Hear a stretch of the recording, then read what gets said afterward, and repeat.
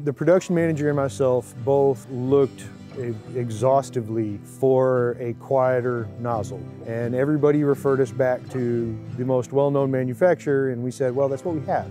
It's not working, it's too loud.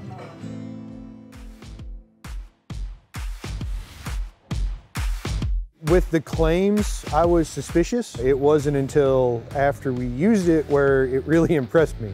The Blast Ninja was, on average, 15 decimals quieter than the initial one that we tested. And it's the only one that we found that claims to reduce the noise that does, in fact, we've proven, reduce the noise. I saw the YouTube video or something that said that it slows down the particulate without slowing down the air.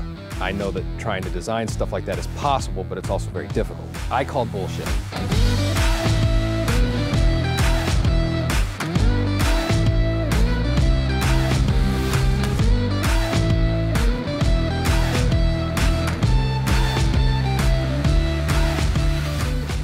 We didn't lose volume, we didn't lose efficiency, we didn't burn through more sand or less sand, or more nozzles or less nozzles, but it just made things quieter. We kept one guy in there blasting just as long as we normally would, and we got the same production out of the Blast Ninja as we did our typical Klimco.